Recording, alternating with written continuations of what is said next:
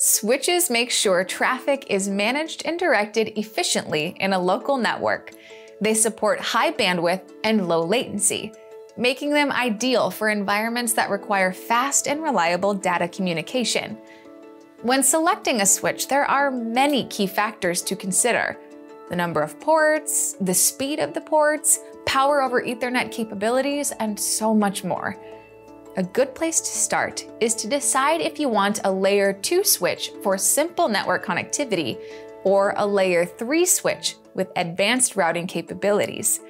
In this episode of Cisco Tech Talk, I'll explain the differences between Layer 2 and Layer 3 switches.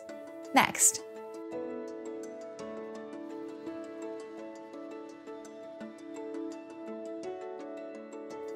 Both Layer 2 and Layer 3 switches manage the flow and prevent collisions, efficiently handling traffic within the local network. The fundamental difference is how they forward frames. Layer 2 switches use MAC addresses to forward frames within the same network.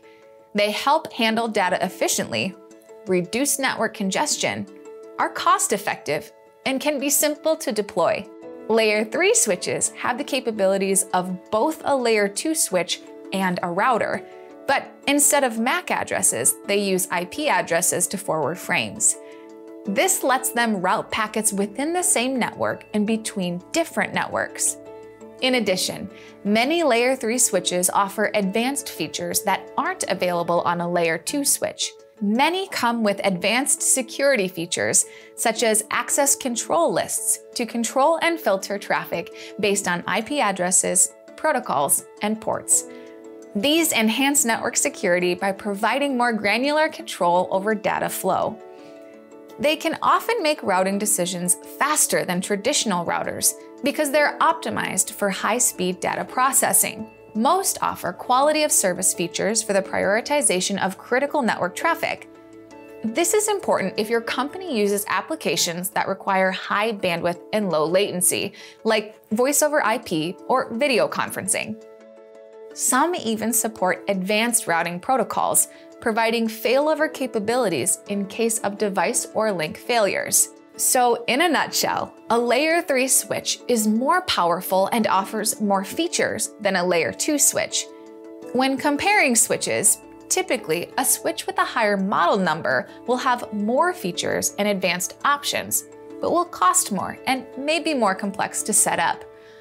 It's a good idea to check each model to see which one fits your needs and budget best. If you have a small network, you might want a Cisco Business 110 unmanaged switch. These Layer 2 switches are not configured and are essentially plug and play. Some models in this series have power over Ethernet ports, so you can easily add and power devices to your network like IP cameras, phones, and wireless access points.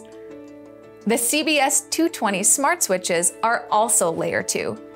A step above the 110, they have some configuration options, including some support for VLANs. Cisco Business 250 smart switches are Layer 3 switches that provide static routing. They're designed to be cost-effective while still offering essential features like VLAN segmentation and inter-VLAN communication. A step up from there is the CBS 350 managed switches.